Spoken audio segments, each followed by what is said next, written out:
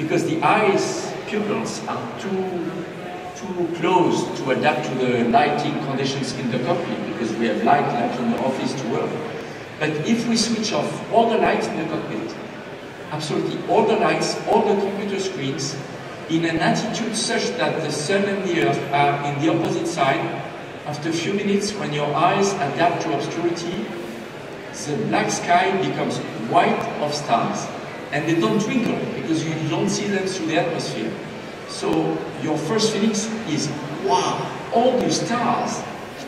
And you know, thanks to the Hubble Space Telescope, we know that in our universe, there are 100 billion galaxies in our visible universe. And each galaxy is 100 billion stars. That means for you who are engineers, if you multiply the two, that's several 10,000 billions of stars in our visible universe, just the visible universe.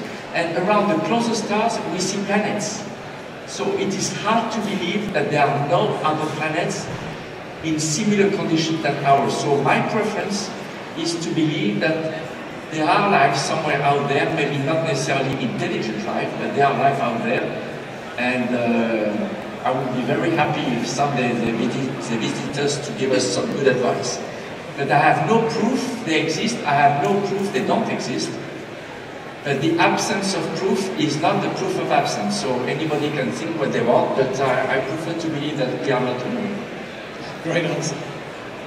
Now, in a room full of engineers and potential engineers and related industries, how did your engineering background help you and lead you to go into the profession of being an astronaut?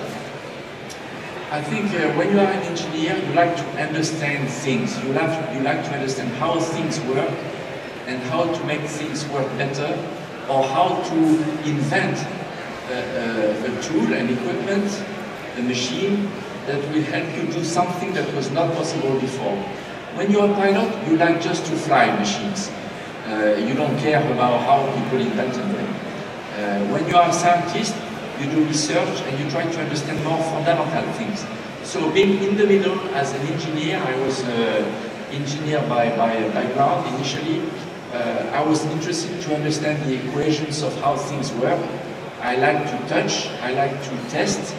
I was a flight test engineer. I was the first to introduce in Europe this parabolic flight program, because before the scientists in Europe were flying the vomit comet, we call it the vomit comet, you know, this aircraft flying like this.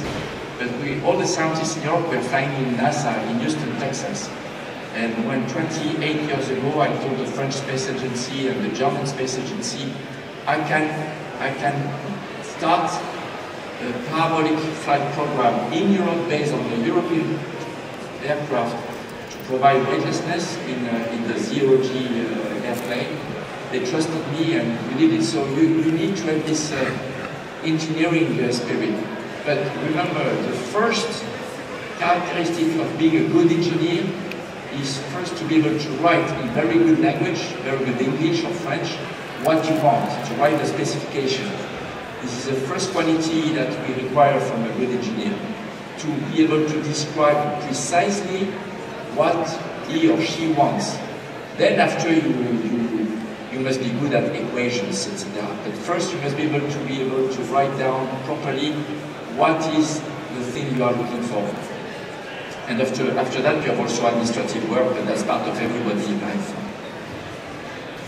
But I was very interested to see during your presentation the effects that space travel has on the human body, and particularly the things that you might suffer and how quickly the human body can adapt to that, and then just carry on for weeks and months as you can.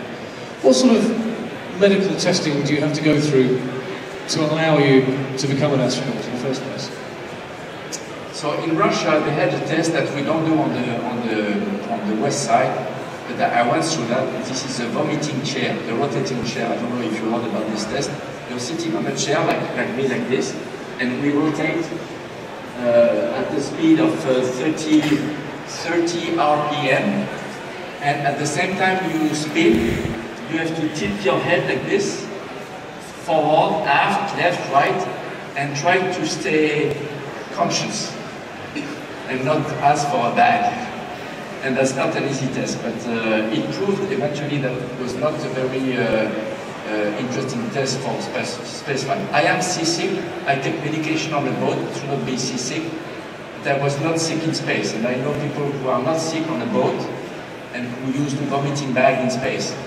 So that's the non-funny part, but as far as preparation, we test high Gs in centrifuge. We have a few parabolic flights for experiencing weightlessness before our first space flight. And most of the medical screening is just being in good health. There is nothing special that we are required to do or to train for as far as the medical aspect. We are just being told in details, expect all this and this and this to happen in your body. And some of you may find it not very nice for the first few days or few hours, but eventually everybody feel well. It's only when we come back we remember that there is gravity in our life, and for a few hours we feel very, very heavy. We are not allowed to drive for a few days because the risk of having an accident is too high. And we suggest strongly to men to not procreate for the few weeks after flight, because our reproducing cells are not reliable. I think everybody should go home today and nominate a friend, colleague or family member to do the vomiting chair test and see how they get on. Okay, there's a lot of people here who've come to see you and hear you today, Jean Francois. I'm going to